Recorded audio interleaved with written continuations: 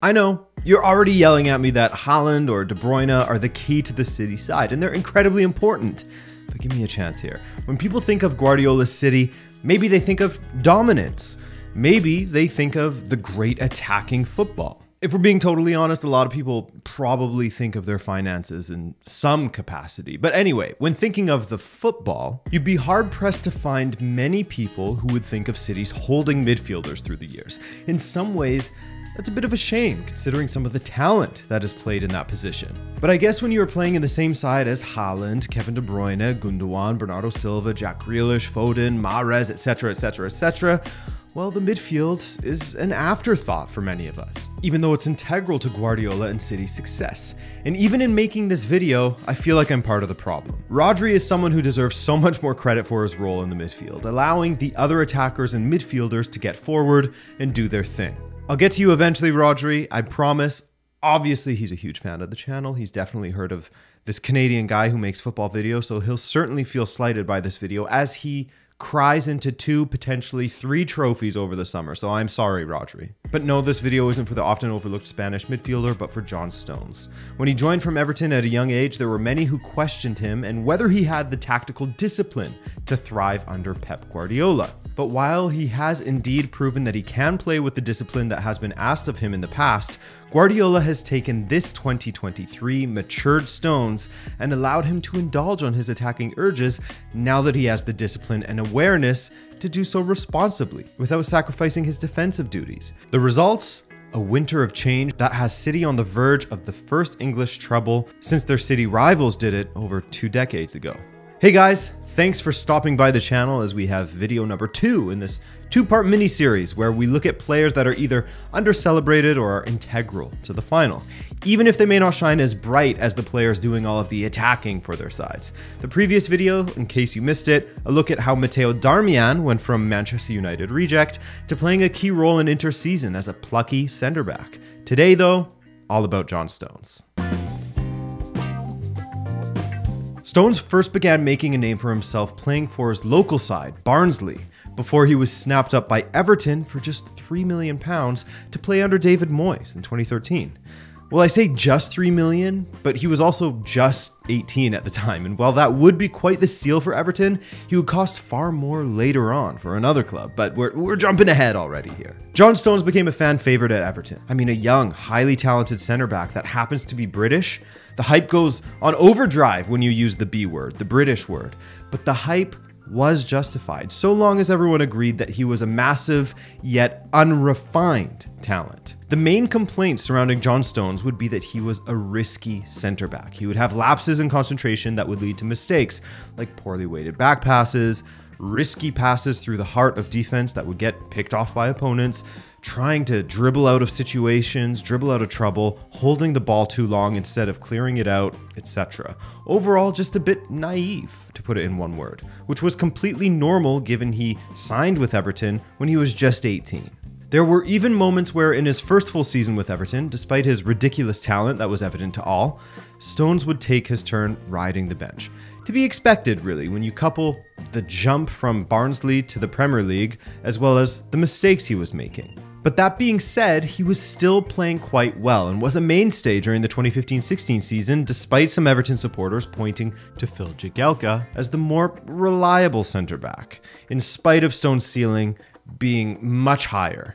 In fact, Roy Hodgson, England manager at the time, spoke about how Stones needed to, quote, cut out mistakes that cost him his starting place at the end of February and early March of 2016, as they could also cost him his place in the England squad for Euro 2016. Let me reiterate one more time, this was all just a lack of maturity and experience as a top player. He wanted to be more than just a defender who would hoof it out as soon as he had the chance to do so. He wanted to be more involved, and I can't say for sure, but I would assume he wanted to change how English centre-backs had been viewed previously. Even with the mistakes he had in him, Guardiola still identified Stones as a player that he needed at City. Mangala, Otamendi, they weren't cutting it at the time, and so City ponied up £47.5 million in the summer of 2016, a record for an English defender, and a fee that made him the second most expensive defender behind David Luiz at the time. His first season at City will have gone similarly in some respects to how he was playing at Everton. Solid, brilliant with a slide tackle, reads the game well, has a variety of passes up his sleeves. Yes, that's sleeves plural. All of the best parts of John Stones were on display, and his mistakes were seemingly coming on less and less. However, after starting in 2 consecutive losses against Chelsea and Leicester in November of 2016, against Leicester, he looked especially poor with a back pass being gifted to Jamie Vardy. Guardiola didn't include him in the City squad for 2 consecutive matches due to this. As you can see here, he returned for 2 more matches, then was benched for 2 matches, and would alternate between being a substitute and starting. His place wasn't at all assured until February of that season.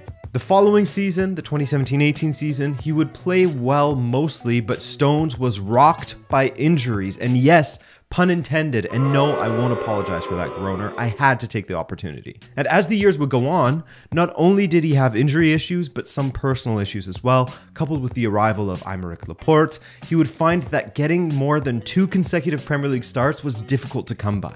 It wasn't until the 2020-21 season, with Otamendi gone, that we would see Stones start to flourish for City alongside Ruben Dias. And this is significant, as all of the personal issues off of the pitch paired with the mistakes he was making previously. By the way, he made some mistakes for England as well at the 2018 World Cup, you'll remember, and the 2019 Nations League. All of this was mounting to the point where City were considering giving up on the English defender, but they'll be very glad that they didn't. Of course, those personal issues, they can't be overlooked when discussing Stones' performances. Remember, footballers are humans too. And Guardiola certainly didn't overlook them, often pointing to these issues when discussing why John Stones was struggling or why he wasn't in the team. And sure enough, as he got through them, he's been a mainstay for City, so long as he's been healthy. And this season, when he hasn't been healthy, Guardiola has been able to call upon both Ake and Akanji to fill in for Stones and do a fantastic job. But with his return, Stones basically gave Guardiola the key to perfect his City's tactics, to find that balance between their mouth-watering attacking play to staying solid defensively and not giving up many goals. League-leading best defense alongside Newcastle, by the way. So how has Pep done it? Well, he previously would roll out City in a starting formation of 4-3-3, and while João Cancelo was with the club, he would roll into the midfield to play as a double pivot alongside Rodri when City had possession, essentially creating a box in the middle of the park with the other central midfielders, be it Gundogan, Kevin De Bruyne, Bernardo Silva, take your pick really, of the more advanced central midfielders. This worked well for City. Rico Lewis took to it relatively well also, but if teams would transition quickly enough, the time it took the inverted fullback to get back into the fullback position would sometimes burn them, as the center back would be dragged wide, thus causing disorganization in defense. But with Cancelo leaving and Stones returning from injury at the beginning of March, this has signaled a change in how Guardiola sets his teams up from the beginning.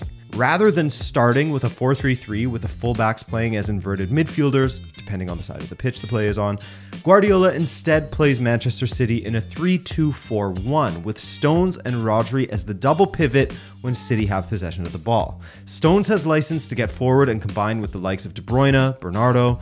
In fact, if you look at City's first goal in the second leg of their match against Real Madrid, there's a great example of what he can offer City going forward. His ability on the ball, the way that he has an eye for attacking space, the way he can play a measured pass. He has all of the qualities of a great central midfielder. Speaking of attacking space, how many times did we see this against Manchester United in the FA Cup final? Here's an image from Ahmed Walid. I've linked to him below. He does great work. But one thing that has to be called out is his positional and tactical awareness, as Rodri isn't one to just sit in front of the back line and try to break up play. He too, like all players in Guardiola's side, will contribute to the attack.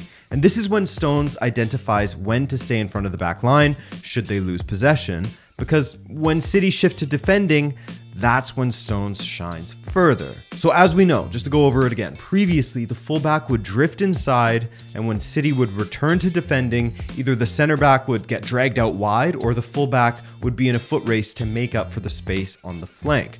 Now, with Stone's starting position being in the midfield, his starting position is basically perfectly aligned to where the right center back would be in a back four. but just a few paces ahead. So he simply has to drop alongside Ruben Dias, pushing to the right center back from the back three into the fullback position to immediately cover the flank. You no longer have that delay between the inverted fullback getting into position or the center back sprinting across to cover the flank. It's there immediately. With the defensive assuredness that this gives Guardiola's side, the likes of Gundogan, De Bruyne, etc. aren't shackled by defensive duties. Well, I mean, they still absolutely defend as a team and fall into a 4-5-1 sort of shape when defending deep, but the defensive load is lessened for the players whose best attributes are going forward. The return of Stones and his development into this new role has led to City collecting 12 clean sheets in their previous 22 matches, going all the way back to February 28th. And now they have a chance at winning the treble to become the first English side to do so since Manchester United in 1999. The real treble we're talking about here: Premier League, FA Cup, and the Champions League. Up against Inter Milan, it will be no easy feat, of course, as their tactical organization and Inzaghi's automations for beating the press are very impressive, as they have caught form at the business end of the season.